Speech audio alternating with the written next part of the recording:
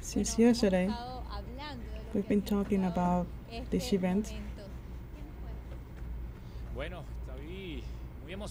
I'm very excited, and as everyone should be, every people in Venezuela, because there have been 2 years of this pandemic that changed everywhere in the world.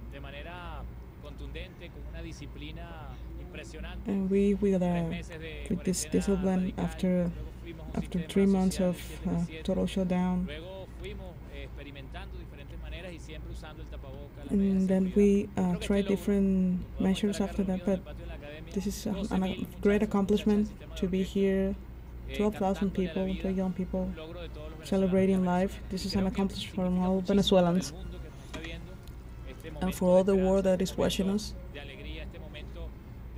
This joyful moment, this union moment is that beyond the result, I'm sure that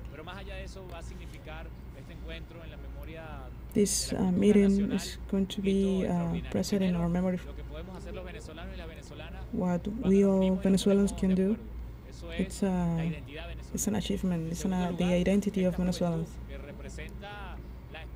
This youth here represents the future of Venezuela, of our country, with a strong identity, and the fact that we are getting back to a new normality.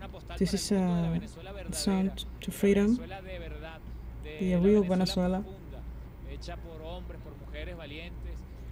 made up of brave women and men.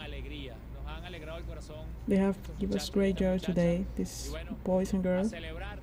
So now we're going to celebrate, and now we're going to think of the next cultural event that we're going to achieve.